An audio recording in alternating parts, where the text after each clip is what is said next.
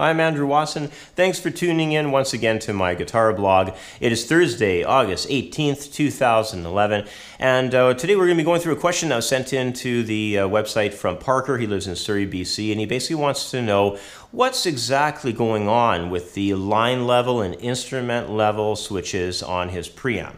So first of all, let's begin this whole discussion with a basic understanding of something very popular, especially in audio editing suites, called decibels, usually listed as dB.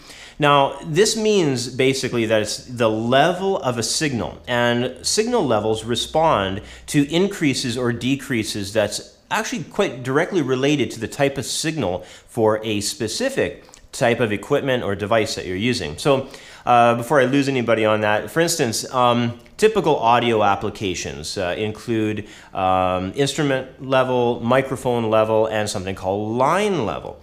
Now, let's start with microphones, even though that's not going to be the huge part of our topic, but they are great to discuss because they really fall into this whole concept very well.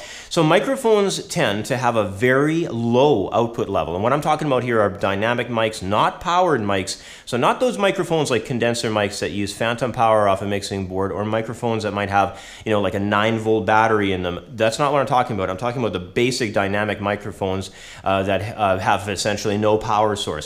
They have a drop down off them of about minus 60 decibels. Now, that's kind of a generalization. It could be less, could be more, but basically you're looking at a huge signal loss off of those. So most oftentimes with those, we have mic preamps that we use, and they provide the high gain so that we can boost the mic's output to correctly interface or match with a mixing console, say. Now, if you're not too familiar with what decibels are all about and how that impacts let's say an audio track, for instance, I would highly recommend going to your favorite audio editing suite and taking any audio clip and start dropping it or boosting it in different decibels. Like maybe try dropping it by 10 dB. You'll notice something like 10 dB drop on a typical audio track that's also been mixed and mastered. That's going to be a pretty significant signal loss. So I think it's good to kind of have a bit of an idea of where you're at with decibels, because they play a huge role in all this concept that we're discussing here. But let's move on to the whole world of instrument levels, because that's kind of the focus of Parker's question here. So instrument levels, like guitar, we have a drop on those. So the native output of this is about minus 20 decibels. So the guitar preamp needs to bring up the guitar's native level to a flat position, which would just basically be labeled on most audio software as 0 decibels. And 0 decibels is, as you probably guessed it, that's line level. So this is why the typical pedal boards and stomp boxes have that instrument level switch, and that switch basically brings up the native guitar level to 0 decibels from minus 20 decibels. Now, if you're running a pedal through a rack system, you've got to remember rack systems are designed to operate at line level, so they're at 0 decibels. So your pedal board needs to be set at line level, and within your rack system, you wouldn't want a guitar preamp in line. If you've ever tried that, you probably experienced some pretty severe clipping.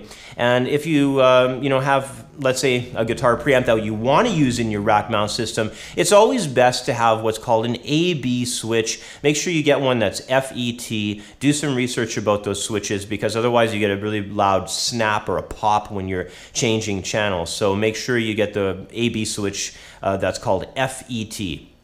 They're very quiet, basically. And that'll allow you to go back and forth to keep a better sounding signal chain, and kind of that's basically what it's all about. So you have to remember, in audio work, it's very important to match all your levels correctly to prevent your devices from your nemesis out there, which is clipping. You don't want your signal path to be too hot, especially in this day and age of everything being so digital.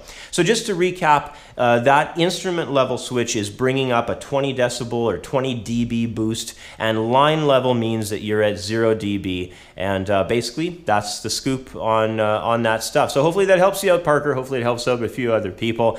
And again, that's about all the time that I have for today. So thanks for watching. Thanks for sending in all the great questions. Have yourself a great rest of the week there, and I will catch up with you next time. Bye for now.